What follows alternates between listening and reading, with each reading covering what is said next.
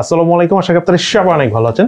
14,990 টাকায় 108 মেগাপিক্সেলের ক্যামেরা সহ মিডিয়াটেক হেলিও P70 প্রসেসর দিয়ে আমাদের দেশেই তৈরি এবং এই মুহূর্তের বাজেট কিলার ফোন হিসেবে আসলো সিম্ফনি হেলিও 30 মোবাইলটি। সত্যি কথা বলতে এত বিদেশি কোম্পানির ভিড়ে দেশীয় কোনো কোম্পানির ফোনকে বাজেট কিলার বলতে পারাটা আসলে অনেক বড় একটা গর্ববোধের বিষয় এবং আমাদের কাছে খুবই ভালো লাগতেছে আজকে। এবং সব থেকে বড় কথা কি, দেশের টাকা এখন দেশেই থাকবে। যাই হোক, এই ফোনটি ইউজ করতে যে এটা ডে টু ডে পারফরমেন্সের পাশাপাশি এটা ক্যামেরা পারফরমেন্স এবং গেমিং পারফরমেন্স আমাদের কাছে কেমন লেগেছে তার সব কিছু নিয়ে আজকের ভিডিওতে আলোচনা করবো এবং সম্পূর্ণ ভিডিও জুড়ে সঙ্গে থাকবো আমি ফারাবি। আপনারা দেখছেন প্রযুক্তি। চলুন তাহলে শুরু করি।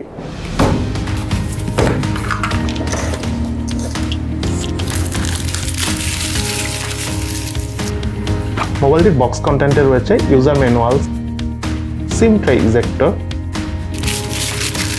Soft plastic back cover, earphone, 10 ওয়াটের charger, USB Type-C charging cable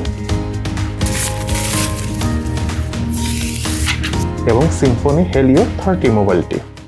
বেশ স্টাইলিশ এই মোবাইলটি রেয়ারে রয়েছে ইকো লেদারের ফিনিশিং থাকা ব্যাক প্যানেল, ম্যাট টেক্সচার সমৃদ্ধ এই ব্যাক প্যানেলে রয়েছে হেলিও 30 ব্র্যান্ডিং এর পাশাপাশি ফিঙ্গারপ্রিন্ট স্ক্যানার। আমার হাতে থাকা এই মোবাইলটির কালার ভেরিয়েন্টের নাম হলো ফ্লেম অরেঞ্জ। এই মোবাইলটি কিন্তু আরো একটি কালার ভেরিয়েন্ট রয়েছে, সেটার নাম হলো মিন্ট গ্রিন। সেই সাথে মোবাইলটির রিয়ার প্যানেলে ক্যামেরা হাউজে রয়েছে 108 মেগাপিক্সেলের কোয়াড ক্যামেরা সেটআপ। এই মোবাইলটার ইন হ্যান্ড ফিলের কথা বলতে গেলে 6.67 ইঞ্চি ডিসপ্লে সহ মোবাইলটির থিকনেস হলো 9.5 মিলিমিটার এবং ওয়েট হলো 200 গ্রাম। ডিসপ্লেটা স্ট্যান্ডার্ড সাইজের থেকে একটু বড় হলো ওভারঅল কম্প্যাক্ট সাইজ হওয়ার কারণে মোবাইলটি সিঙ্গেল হ্যান্ডে বেশ কমফোর্টেবল ভাবে ইউজ করা যায়। বাটন এবং পোর্টসের কথা বলতে গেলে রাইট সাইডে রয়েছে ভলিউম রকার এবং পাওয়ার বাটন, লেফট সাইডে রয়েছে সিম কার্ড ট্রে যাতে দুটি সিম কার্ডের পাশাপাশি রয়েছে মেমোরি কার্ড ইউজ করার অপশন। মোবাইলটির উপর অংশে রয়েছে সেকেন্ডারি নয়েজ ক্যান্সেলেশন মাইক, মোবাইলটির নিচের অংশে রয়েছে main speaker, primary mic, type C USB charging port এবং 3.5mm হেডফোন জ্যাকের পোর্ট। মোবাইলটির রিয়ার প্যানেলে থাকা ফিঙ্গারপ্রিন্ট স্ক্যানার পজিশন আমার কাছে ঠিকঠাকই মনে হয়েছে। যাদের হাত একটু বড় তাদের কোনো প্রবলেম হবে না, বা যাদের হাত স্ট্যান্ডার্ড সাইজের থেকে একটু ছোট তাদের হতে পারে কিছুটা প্রবলেম হতে পারে। তবে ফিঙ্গারপ্রিন্ট স্ক্যানারটি খুবই ভালোভাবে কাজ করে, অর্থাৎ হালকা টাচ করলেই খুব দ্রুত ফোনটি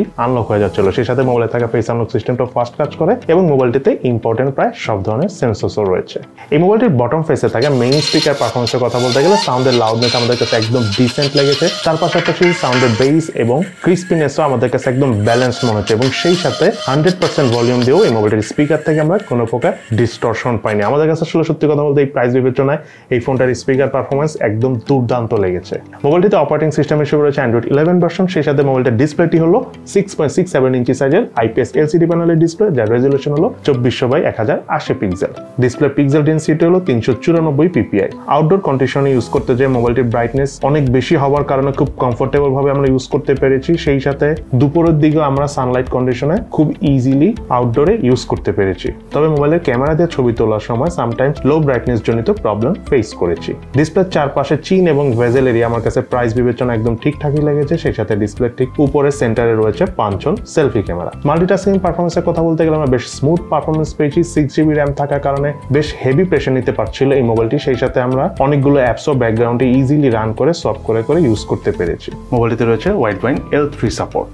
এই মোবাইলটার রেয়ার প্যানেল রয়েছে কোয়াড ক্যামেরা সেটআপ, যার মেইন ক্যামেরাটি হলো 1.8 অ্যাপারচারের 108 মেগাপিক্সেলের ক্যামেরা, দেন আরেকটা হলো 2.2 অ্যাপারচারের 115 ডিগ্রি 5 মেগাপিক্সেলের আলট্রা ওয়াইড ক্যামেরা এবং বাকি দুটি হলো 2.4 অ্যাপারচার করে ম্যাক্রো সেন্সর ক্যামেরা এবং ডেপথ সেন্সর ক্যামেরা। 108 মেগাপিক্সেলের মেইন ক্যামেরা এবং 5 মেগাপিক্সেলের আলট্রা ওয়াইড ক্যামেরা দিয়ে ছবি তোলার সময় ফোকাসিং বেশ ভালোভাবে করা যাচ্ছিল। ছবির কালার ডিটেইলস মোটামুটি ভালোভাবে ধরে রাখতে পারছিল। অপরদিকে পোর্ট্রেট মোডে ডাইনামিক রেঞ্জে বেশ ভালো কাজ করছিল। এজ ডিটেকশন মোটামুটি ভালোভাবে করতে পারছিল। এর পাশাপাশি মোবাইলে থাকা ডেপথ সেন্সর ক্যামেরা এবং ম্যাক্রো সেন্সর ক্যামেরা দিয়ে ছবি তোলার সময় অবজেক্ট ইজিলি ফোকাস করা যাচ্ছিল এবং ডাইনামিক রেঞ্জ বেশ ভালোভাবে কভার করার কারণে ওভারঅল ছবি তুলে বেশ ভালো লাগতেছিল। তবে পোর্ট্রেট মোডে কিছু সময় ছবি তোলার পর ব্যাকগ্রাউন্ড প্রসেসিং এ যে অনেক সময় নিচ্ছিল। এন্ড ওভারঅল প্রাইস বিবেচনায় এই মোবাইলটির ক্যামেরা পারফরমেন্স আমাদের কাছে ভালোই লেগেছে। সেই সাথে মোবাইলটিতে হাইস্ট 1080p 30 ফ্রেম পার সেকেন্ডে ভিডিও শুট করা যায়। ভিডিও শুট করার সময় আমার ভিডিও থেকে বেশ ভালো পরিমাণের শেকি ফিলটা পেয়েছি। তবে 1080p 60 ফ্রেম পার সেকেন্ডে ভিডিও শুট করার অপশন থাকলে হয়তো আরো বেশি ভালো লাগতো। সেই সাথে মোবাইলটিতে আরো রয়েছে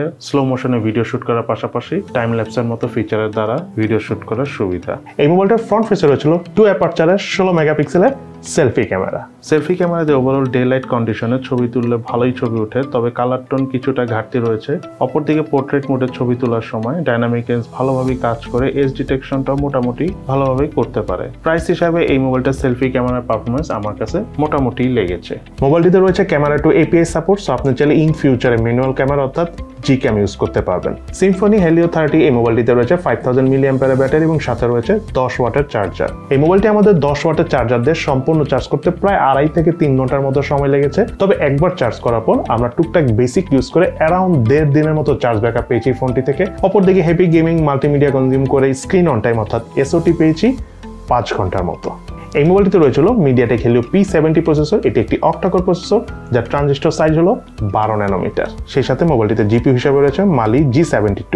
বাংলাদেশ মার্কেটে এই মোবাইলটি একটি ভেরিয়েন্ট এসেছে, সেটা হলো 6GB RAM 128GB storage variant, যার র্যামের টাইপ হলো LPDDR4 এবং স্টোরেজ টাইপ হলো eMMC 5.1 এবং বাংলাদেশ মার্কেটে এই মোবাইলটার অফিসিয়াল প্রাইস হলো 14,990 টাকা অর্থাৎ 15,000 টাকা। মোবাইলটির আন্তর্জাতিক স্কোর পেয়েছি আমরা 2,44,749, বেঞ্চমার্ক স্কোর পেয়েছি সিঙ্গেল করে 300, মাল্টি করে 1370। স্টোরেজ স্পিড চেক করতে যে রিড স্পিড পেয়েছি 193 মেগাবাইট/সেকেন্ড, রাইট স্পিড পেয়েছি 205 মেগাবাইট/সেকেন্ড। মোবাইলটি দিয়ে আমরা free fire গেমসটি highest ultra গ্রাফিক্সে high রেজলিউশনের shadow of করে খেলতে পেরেছি এবং মোটামুটি লং টাইম এই গেমটা প্লে করেছি। খুব একটা হিটিং এর দেখা পাইনি, হালকা পাতলা ল্যাগিং ফ্রেম ড্রপের দেখা পেয়েছি, বাট সেটা খুবই স্বাভাবিক এই প্রাইস বিবেচনা ফোন হিসাবে। অপরদিকে মোবাইলটি দিয়ে আমরা পাবজি গেমস খেলার সময় highest HD গ্রাফিক্সে high frame rate খেলতে পেরেছি, তবে ব্যালেন্স গ্রাফিক্সে আলট্রা ফ্রেম রেটে মোটামুটি ভালো পারফরমেন্স পাওয়া যাচ্ছিল পাবজি গেমসটা খেলার সময়। কিছুটা ল্যাগিং ফ্রেম ড্রপের দেখা পেয়েছে এবং তার পাশাপাশি মোবাইলে লং টাইম এই গেমসটি খেলতে থাকলে ফোনটা হিটিংও হচ্ছিল, আর হিটিং যখন হচ্ছিল তখনই মেইনলি ল্যাগিং এর দেখাটা আমরা পাচ্ছিলাম। সেই সাথে মোবাইলটিতে আমরা call of duty গেমসটি highest high গ্রাফিক্সে high frame রেটে খেলতে পেরেছি। গেমিং পারফরমেন্স আমাদের কাছে ফ্রি ফায়ার এবং পাবজির থেকেও ওভারঅল বেশ ভালো এবং স্মুথ লেগেছে। আপনাদের কাছে কল অফ ডিউটি গেমসটি এই মোবাইলে খেলে ভালো লাগবে এবং খুব একটা হিটিং এরও দেখা পাইনি এই ফোনটিতে এই গেমসটি খেলার সময়। সেই সাথে মোবাইলটিতে আমরা অ্যাশ1 গেমসটি খেলেছি। গেমটা শুরুর দিকে কিছুটা ল্যাগিং এবং ফ্রেম ড্রপের দেখা পেয়েছি, তবে লং টাইম প্লে করতে থাকলে আস্তে আস্তে ল্যাগিং এবং ফ্রেম ড্রপের পরিমাণ কমে আসছিল। তবে অ্যাশ1 গেমসটি ওভারঅল এই ফোনে খেলে অনেক বেশি যে ভালো লাগছে আমি সেটা বলবো না, ওভারঅল ঠিকঠাকই লেগেছে। এই মোবাইলটার হিটিং এর কথা বলতে গেলে আউটডোরের ছবি তোলার সময় লং টাইম ছবি তোলার সময় ফোনটা একটু হিট হয় এবং সেই সাথে গেমিং করার সময় স্পেশালি পাবজি গেমসটা খেলার সময় ফোনটা হিট হয় ক্যামেরার এই আশেপাশে অর্থাৎ ফিঙ্গারপ্রিন্ট সেন্সরের আশেপাশের অংশে। তবে হিটিং ইস্যুস নেই, কিছুক্ষণ সময় দিলে আবার আগের মতো ঠান্ডাও হয়ে যায়। এই মোবাইলটিতে রয়েছিল 4G সাপোর্ট, তার পাশাপাশি ওয়াইফাই 2.4 GHz এবং 5 GHz দুটোই সাপোর্ট করে। সেই সাথে মোবাইলটিতে যে এক্সটার্নাল মেমোরি কার্ড ইউজ করা যায় সেটি হাইয়েস্ট 256GB পর্যন্ত সাপোর্ট করে। এবার চলুন আমরা জেনে নিই এই মোবাইলটা কি ল্যাকিংস অর্থাৎ দুর্বলতা রয়েছে এবং তার পাশাপাশি এই মোবাইলটা কি বেস্ট সাইড অর্থাৎ ভালো দিক রয়েছে। প্রথমে চলুন আমরা জেনে নিই এই মোবাইলটা কি ল্যাকিংস অর্থাৎ দুর্বলতা রয়েছে। প্রাইস বিবেচনা এই ফোনে আসলে আমি অনেক বেশি ল্যাকিংস পাইনি, বাট কয়েকটা ইম্পর্টেন্ট ল্যাকিংস পেয়েছি। তার মধ্যে নাম্বার 1 হলো এই ফোনটা যে ফিঙ্গারপ্রিন্ট স্ক্যানারটা রয়েছে সেটা আসলে রেয়ার প্যানেলে বা ব্যাক প্যানেলে না দিয়ে সাইড মাউন্টেড ফিঙ্গারপ্রিন্ট স্ক্যানার হলে ভালো। তো দেন সেটার পাশাপাশি এই মোবাইলটার সাথে যে চার্জারটা রয়েছে সেটা 10 ওয়াটের চার্জার না হয়ে 18 ওয়াটের চার্জার হলে বেশি ভালো হতো, বিকজ 10 ওয়াট এখন একটু কমই হয়ে যায়। দেন যে বিষয়টা না বললে নয়, এই ফোনটা দিয়ে যখন আমরা ছবি তুলেছি, ছবি তোলার সময় একটু লো ব্রাইটনেস জনিত প্রবলেম পেয়েছি। দেখা গেল যে আমরা ছবি তুলতেছি হঠাৎ করে ডিসপ্লে ব্রাইটনেস কমে যাচ্ছিল। সো এই বিষয়টা আসলে ইউআই রিলেটেড ইস্যুস হতে পারে। যদি সিম্ফনি চাই ইন ফিউচার ইউআইতে টুকটাক আপডেট এনে এই প্রবলেমটা হতে পারে সলভ করে ফেলতে পারবে। দেন সর্বশেষে একটা ল্যাকিংস আমার কাছে মনে হচ্ছে, ব্যাপারটা খুব মেজর না, সেটা হলো এই মোবাইলটা ডাউনলোড এবং আপলোড স্পিড আমার কাছে একটু কম মনে হয়েছে। ইন্টারনেট ডাউনলোড এবং আপলোড স্পিড স্লাইটলি কম মনে হচ্ছে, বাট এটা অনেক মেজর ল্যাকিংস না, মানে অনেক বেশি কম মনে হয়নি, স্লাইটলি কম মনে হচ্ছে, যেটা অবশ্যই বাজেট রেঞ্জের ফোন হিসেবে আবার ঠিকঠাকই আছে। এবার চলুন আমরা জেনে নিই মোবাইলটা কি বেস্ট সাইড রয়েছে। তার মধ্যে প্রথমে আমি থ্যাঙ্কস জানাবো সিম্ফনিকে এই মোবাইলটির সাথে একটা ইয়ারফোন দেওয়ার জন্য, এবং ইয়ারফোনের কোয়ালিটি কিন্তু খুবই ভালো, মানে আপনাদের পয়সা উসুল হয়ে যাবে, আরেকটা ইয়ারফোন কেনার প্রয়োজন হবে না। দেন সেকেন্ড যেটা সবচেয়ে বেশি ইম্পর্টেন্ট সেটা হলো এই মোবাইলটার আউটলুক খুবই সুন্দর। সত্যি কথা বলতে এই ইকো লেদারের ফিনিশিং থাকার কারণে একটা প্রিমিয়াম ফিল পাওয়া যাচ্ছিল। এবং আরেকটা ইন্টারেস্টিং বিষয় হলো এখানে টুকটাক ময়লা লাগে, বাট ময়লাটা কিন্তু পানিতে ধোয়া যায়, বাট ভেরি ভেরি কেয়ারফুল থাকবেন, পানি যেন ভুলো আবার ডিভাইসের এইসব পোর্ট টোট এগুলোর ভিতরে যেন না যায়। ব্যাক প্যানেলে পানি লাগলে কোনো সমস্যা নেই, ময়লা লাগলে আপনার ধুয়ে পরিষ্কার করে ফেলতে পারবেন, যেটা খুবই ইন্টারেস্টিং একটা বিষয়। দেন এই মোবাইলটা যে ক্যামেরা হাউসটা রয়েছে এটা কাট আউটটা খুবই সুন্দর, মানে মারমার কাট কাট টাইপ ডিজাইন, আপনাদের কাছেও ভালো লাগবে। ফোনটা হাতে নিয়ে ক্যামেরা হাউস এবং ব্যাক প্যানেলটা আপনারা একবার চেখে দেখবেন। আই হোপ অ্যাটলিস্ট আউটলুকটা এই ফোনে আপনাদের খুবই ভালো লাগবে।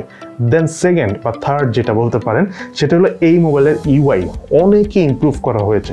মানে এটা যে সিম্ফনির ইউআই আপনারা ইউজ করলে বুঝতে পারবেন না, মানে শুধু যে ফোনটা প্রিমিয়াম লেভেলে এনেছে বাট ইউআইতে খুব একটা ইমপ্রুভ করে নেই সেটা কিন্তু না, ইউআইতে অনেক ইমপ্রুভ করা হয়েছে, বেশ কিছু নতুন ফিচার অ্যাড করা হয়েছে এবং খুব স্মুথনেস পেয়েছি, আমরা কোনো প্রকার ল্যাগিংয়ের দেখা পাইনি, যেটা আসলেই আমার কাছে আশ্চর্যজনক লেগেছে। কারণ এটা অনেক বড় একটা অ্যাচিভমেন্ট। আমি থামস আপ জানাবো সিম্ফনিকে ইউআইতে কড়াকড়িভাবে নজর দেওয়ার জন্য, কারণ আমরা এর আগেও বেশ কয়েকটা ভিডিওতে বলেছিলাম যে সিম্ফনির উচিত ইউআইতে নজর দেওয়া, বাট ফাইনালি কিন্তু সিম্ফনি ইউআইতে নজর দিয়ে বেশ ভালো লেভেলে ইমপ্রুভ করেছে। তবে ইমপ্রুভ করার আরও জায়গা রয়েছে, ইন ফিউচারে আমরা আরও ভালো ভালো ইমপ্রুভ দেখবো এবং একটা সময় বাংলাদেশি ব্র্যান্ড হিসেবে বিদেশি ব্র্যান্ডকে ইউআই দিয়েও হয়তো বা টক্কর দিতে পারে। যাই হোক, বেশি বেশি বলবো না, বললে আবার আপনারা ভাববেন যে এত কেন বলতেছি। যাই হোক, এরপরে যে বিষয়টা আমি বলবো সেটা হলো এই ফোনটার ব্যাটারি পারফরমেন্স আমাদের কাছে ভালো লেগেছে। যদিও 12 ন্যানোমিটার বেস প্রসেসর হওয়ার কারণে চার্জ ব্যাকআপটা হতে পারে আমরা কম পেতে পারতাম, বাট আমার কাছে মনে হচ্ছে যে না, ওভারঅল ঠিকঠাক আছে, ডিসেন্ট পারফরমেন্সই লেগেছে। বেসিক ইউজ করে তো দুর্দান্ত লেভেলের পারফরমেন্স পেয়েছি। দেন এই মোবাইলটার প্রসেসরের কথা বলতে গেলে মিডিয়াটেক হেলিও G70 থেকে MediaTek Helio P70 slightly better processor. আপনারা সবসময় একদিন G70 হলো একটু গেমিংয়ের জন্য আর P70 হলো একটু প্রিমিয়াম লেভেলের প্রসেসর। সো এই ফোনটার গেমিং পারফরমেন্স আমরা যথেষ্ট ভালো পেয়েছি, স্পেশালি পাবজির মতো গেমসগুলো আমরা প্রায় মিডিয়াম গ্রাফিক সেটিং এই ফোনে খেলতে পেরেছি। বাট আমি একটা কথা আপনাদেরকে ক্লিয়ারলি বলে দিই, এই ফোনটা পাবজির জন্য অবশ্যই আদর্শ ফোন না। আপনারা free fire, call of duty এই টাইপের গেম এই ফোনে খেলে ওভারঅল পাবজির থেকে বেটার পারফরমেন্স পাবেন। তার পাশাপাশি অ্যাডভান্স গেমসটিও মোটামুটি স্মুথলি রান করে এই ফোনে। দেন কথা বলবো এই মোবাইলটার ক্যামেরা পারফরমেন্স নিয়ে। সত্যি কথা বলতে 108 মেগাপিক্সেলের ক্যামেরা নিয়ে আমাদের মধ্যে অনেক কনফিউশন ছিল এটা কীভাবে হ্যান্ডেল করবে, বাট আমি বলবো না যে অনেক ভালো হ্যান্ডেল করে, কিন্তু এই প্রাইজে বিবেচনায় এই ফোন হিসাবে খুবই ভালো, মানে আপনাদের পয়সা উসুল হয়ে যাবে। আর ক্যামেরার যেটা বলতে চাচ্ছি, পোর্ট্রেট মোডে ছবি তোলার সময় ডাইনামিক রেঞ্জ যেমন অনেক ভালো পেয়েছে, এজ ডিটেকশনও কিন্তু মোটামুটি যথেষ্ট ভালো ছিল। আরেকটা বিষয় হলো ক্যামেরাতে ব্রাইটনেস জনিত কিছু প্রবলেম আছে, আউটডোরে ছবি তুলতে গেলে ডিসপ্লেটা একটু অন্ধকার হয়ে যায়। সো আপনারা ট্রাই করবেন ফোনটা যেন ওভারহিট না হয়। ওভারহিট হলে তখন আসলে এই প্রবলেমটা বেশি হয়, ওভারহিট না হলে এই ধরনের কোনো ইস্যুস নেই। আর সব থেকে বড় কথা, এই মোবাইলটাতে কিন্তু জি ক্যামের সাপোর্ট রয়েছে। সো আপনারা চাইলে জি ক্যাম ইনস্টল করে তখন আর একটু এক্সট্রা সুবিধা নিতে পারবেন এই ফোনটা থেকে। দেন কথা বলবো মোবাইলটা সেলফি ক্যামেরা দিয়ে। 16 মেগাপিক্সেলের ক্যামেরা হওয়ার কারণে ছবির ডিটেলস খুব ভালো ধরে রাখতে পারছিল। ডাইনামিক রেঞ্জ বলেন, এজ ডিটেকশন বলেন, কালার টোন বলেন, ওভারঅল আসলে আউটডোরে সানলাইট কন্ডিশনের ছবি তুলে আপনাদের কাছেও খুব ভালো লাগবে মোবাইলটা সেলফি ক্যামেরা। এবং সর্বশেষ ফাইনাল ভার্ডিক্ট, অর্থাৎ সব কথা শেষ কথা, এই ফোনটি আসলে কাদের জন্য কেনা উচিত হবে? যাদের বাজেট 15,000 টাকা প্রাইসের মধ্যে টুকটাক গেমিং করেন এবং তার পাশাপাশি ফটোগ্রাফি, ভিডিওগ্রাফি করে থাকেন এবং সেই সাথে আপনারা একটা প্রিমিয়াম আউটলুকের ফোন ইউজ করতে চান, তাদের জন্য আসলে এটা একটা আদর্শ ফোন। বাট আমি আবার আপনাদেরকে বলবো, টাকা পয়সার মালিক আপনি নিজেই, কষ্ট করে সেটা ইনকাম করেন। সো অবশ্যই খরচ করার আগে চিন্তা ভাবনা করে দেন খরচ করবেন। সো এই হলো আমাদের সিম্ফনি হেলিও 30 এই মোবাইলটির সম্পূর্ণ বিস্তারিত রিভিউ। আপনাদের কাছে এই ফোনটি কেমন লেগেছে সেটা কিন্তু অবশ্যই ভিডিওর নিচে কমেন্টস করে জানাবেন। তো সবাই ভালো থাকেন, সুস্থ থাকেন, ইনশাল্লাহ দেখা হবে ফিউচারে।